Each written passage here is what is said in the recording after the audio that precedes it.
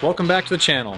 On today's episode, we're going to be talking about rust removal on this 64 Malibu trunk pan. We've got Justin removing the floor pan today, and I think a lot of guys see rust or rot and they just think it's overwhelming and too much work and maybe they can't do that. Today we want to be diving into some of the tips and tricks that we did with this project to make it not so frustrating, and that way at the end of it you guys have a good understanding of what tools you're going to need and how to set up all of your plug welds. Stay tuned to the end of this video where we're going to actually test the plug weld and show you guys how to set up your welder and what you're actually looking for to get something that's solid and not going to fall out of the bottom of the car. You guys have to research whatever car you're working on and whatever panel, if that panel is even gettable. Can you buy that panel? Do they remanufacture that panel? And buy the panel, have it in your possession before you actually cut that out of the car. We want to dive into what tools we use to remove this floor pan, how to do it in a timely manner. This whole floor pan was removed in about 8 hours. And that's pretty good for one guy by himself just boogieing. Once we got the trunk pan in our possession, we verified that all of the mounts, all the brackets that we needed were in place on the car. Once we had all those verified, we went around and marked out what areas we're going to be removing and what areas we're going to keep. Don't think you know, have the panel close by so you can reference it, and then figure out what can just be hacked out. We used a Sawzall to be able to go in and just remove the main section of the floor. That way it's not hard to get a drill in and you're not in some awkward position bent upside down like a pretzel. Just cut the whole center out so that way you can work each section. The other thing we're going to be using is a Blair cutter. It is a carbide bit with a spring-loaded drill inside, and what you're going to be doing is using that to remove a plug weld. A plug weld is just two pieces of sheet metal that has a hole in one, and you are welding it up. You can use a Pro Spot machine, you can use a sheet metal spot welder where it puts force and clamps it. That's optimal, but a lot of guys just have a standard MIG welder or TIG welder in their garage or shop that they want to weld that panel in. Before you actually get to using that Blair cutter and put that spring-loaded drill bit over that plug weld, we like to go through with an 1/8 inch drill bit and just put a very tiny spot that that drill cannot walk out of that V that that drill bit's putting. At least at that point, you can take that small divot that you're putting with the 1/8 inch and boogie around the car, because a lot of guys that I see do this for the first time, they end up sitting there struggling with that one plug weld and that drill bit just keeps walking back and forth. At least at this point, you don't want to go all the way through both panels because you have to come back at the end and weld all this up. If you do, which sometimes you do go through both pieces because maybe the metal's very thin from the rust, but if you do go through both, it's going to be a lot more of a challenge to get that plug weld filled back up. As Justin worked through the back edge of this panel, we're pre-planning what angle we're going to put the drill and what side that we're going to actually drill and leave the hole. We have to take into consideration what side, what panel, is it going to fit? Try to think 10 steps ahead as you do this panel. If you want to be efficient, even if it's just a guy in your garage or you're working for a shop and you want to get your speed up, think about what doesn't matter and what does. If we know the upper panel is going to remain in place and it's not going to leave, well, would you rather MIG weld upside down or pre-plan and drill the top side of the pan? That way you can just fill it right up and it's going to land into the bottom of the pan, and it's a real easy thing to take a 36 grit or an 80 grit roll lock and just clean up that plug weld. Sometimes you don't have access. This kicks inward and you can't even get a drill bit here. So if that means that you have to take a roll lock or a belt sander and wear away that bottom pan in this area, all that matters is that we have to separate these two pieces and just work from one end to the other in a slow, methodical way, not rushing, thinking about everything as you go. Once you get from one side to the other, we use the Steck tools.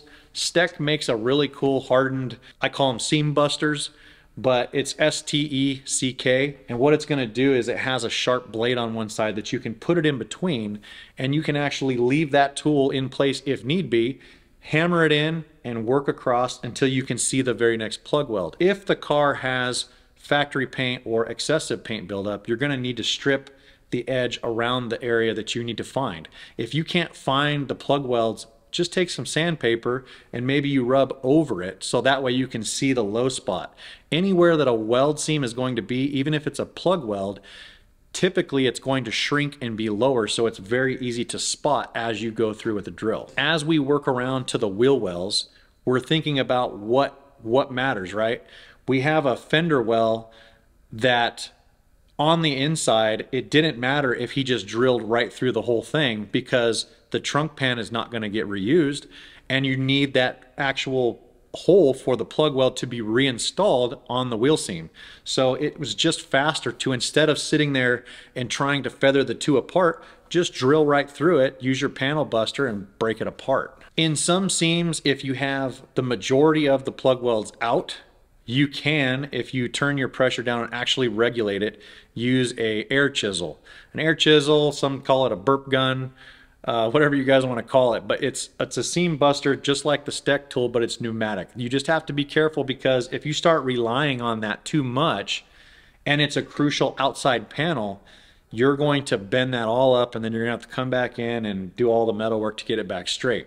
But up in the front of the trunk pan, it wasn't as irrelevant. One, we had 3 different pieces of sheet metal up on the front side, and it's a lot stronger. So you could actually take that air chisel, and as long as you got the majority of the plug welds out, that thing just speeds up your process.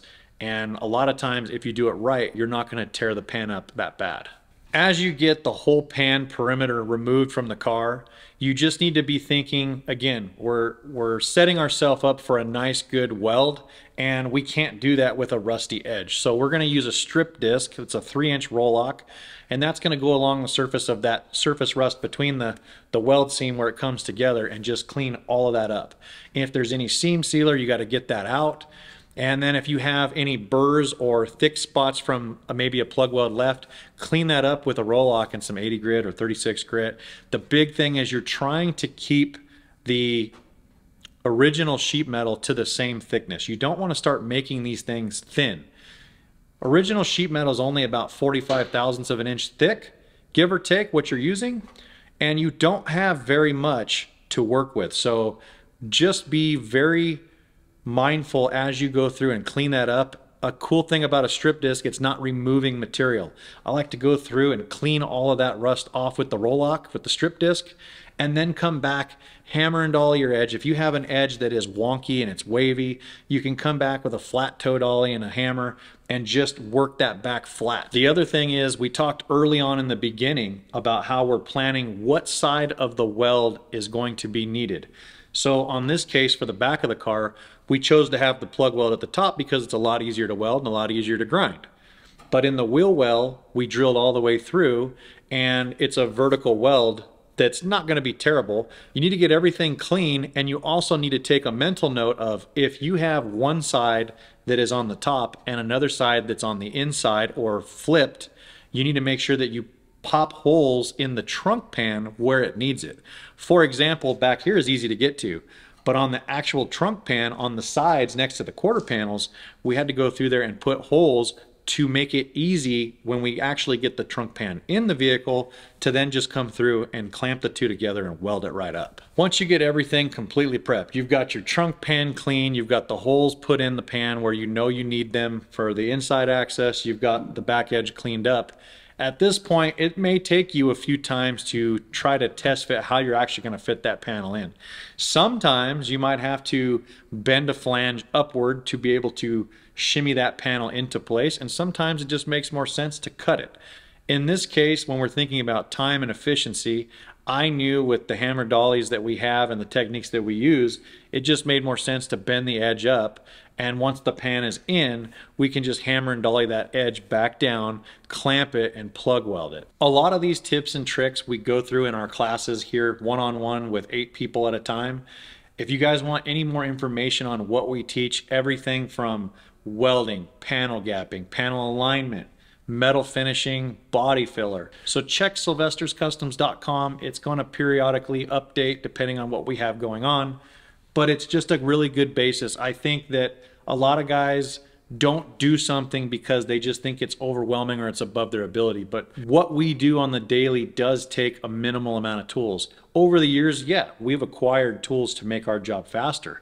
But if I go back in time in my garage, I can relate with you guys because I did all this stuff with very minimal tools. Once you get the trunk pan into place, you've got to either clamp it with a vice grip. I like the vice grips with the little feet. That way you're not putting an impression down and ruining the metal to where you have to come back and fix. Once you get it kind of roughly clamped into place, you can either use a sheet metal screw to suck the two pieces together.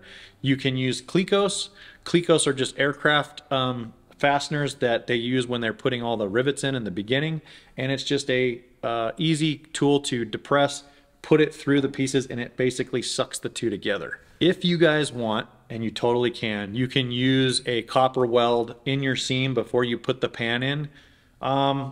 There's pros and cons there. I think that that's a question that a lot of guys go back and forth with. Everybody wants to eliminate the fact that there might be rust in that weld seam. But here's the thing.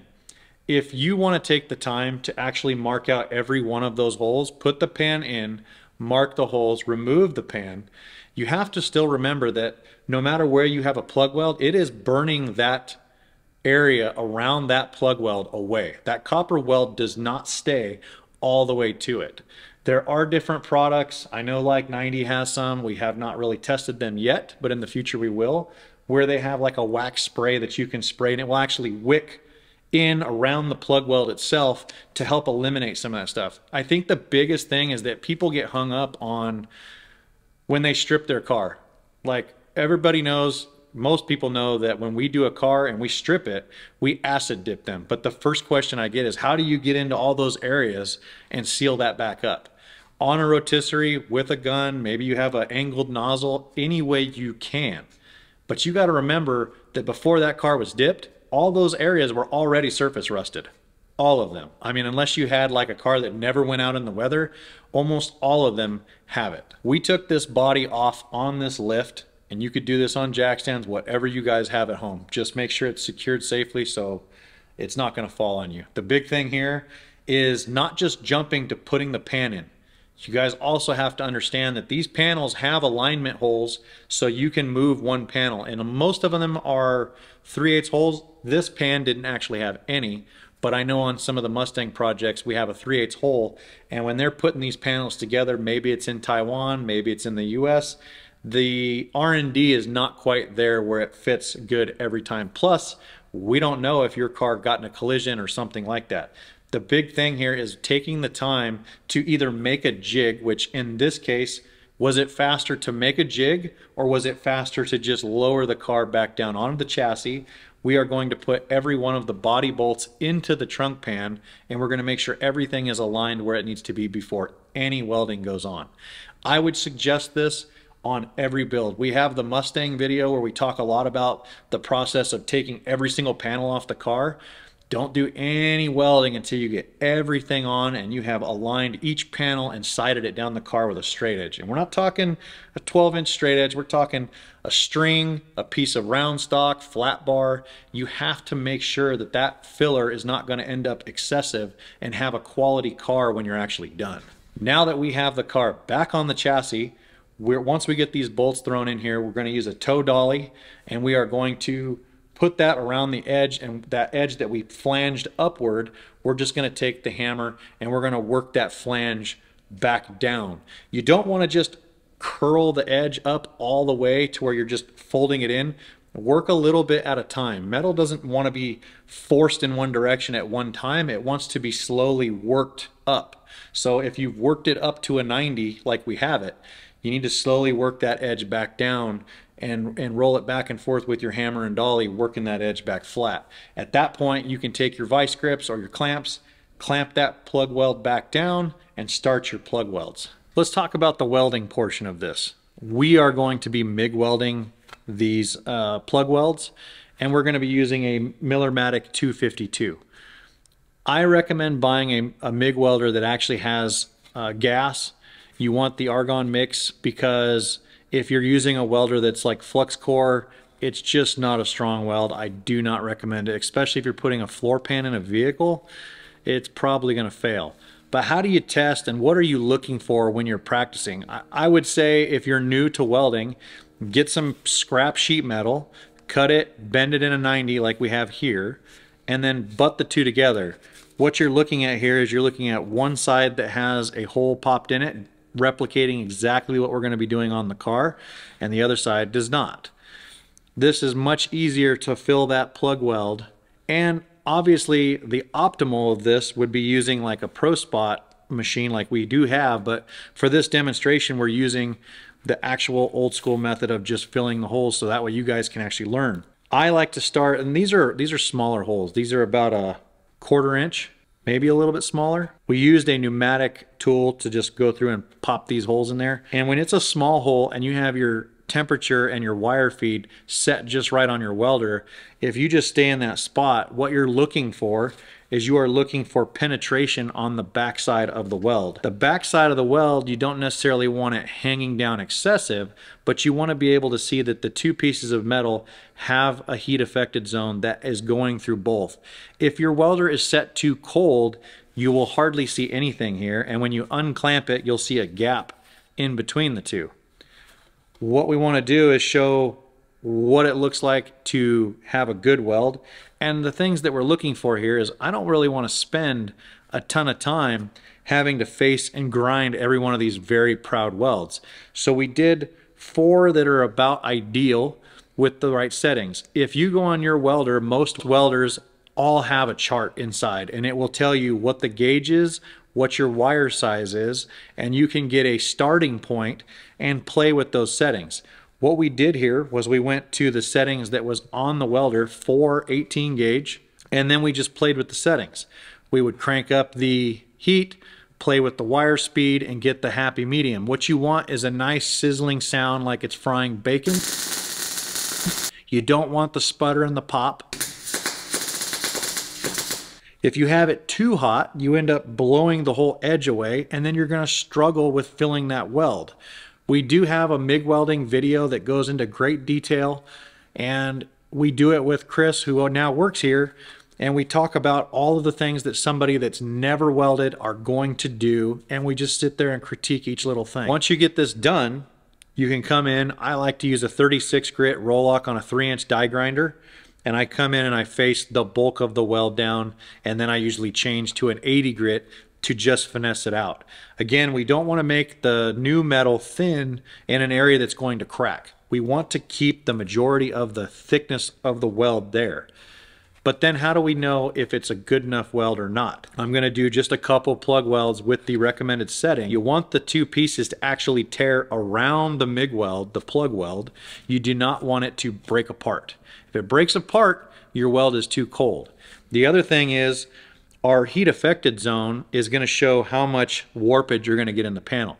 Maybe you're doing a floor pan or a custom beaded piece, and you want to get in and get out as fast as you can with your MIG. So finding that setting to where your heat affected zone is smaller, and you keep that heat down by moving around instead of just sitting there continuously welding like we did in this demonstration. The big thing here is the more heat that you have, the more heat affected zone, as that weld expands, when it cools, it's going to shrink back below where you have it, and it's going to pull that panel in. If you're doing a square panel or even a brace, maybe you're doing a hood and you go around the perimeter. When you're done plug welding all these, the center of the hood is going to do what I call turtle shelling, and you're going to have to address each one of these welds, hammer and dolling and stretching those back out to relax that metal from tension. If you guys think about what actually happens when you weld, if you have a square piece and you're putting in a floor pan and you weld over here and you weld here, as every one of those plug welds shrinks, it's going to be pulling in tighter and tighter and tighter and shrinking the perimeter. So maybe that's only on one edge, maybe it's not. That's the whole reason that if we're doing this every day, we went with like a Pro Spot machine that's actually putting the force needed and then electrically fusing the two, and the heat affected zone is very, very small. You're not going to have a ton of that shrinkage. But for this everyday guy, DIY, even the majority of the shops that I see, this method is just fine. You just have to make sure that your welder is set where you need it to be for that thickness metal. Hope you guys got something out of this video. If you did, please share it, like, subscribe, and we will see you guys next week.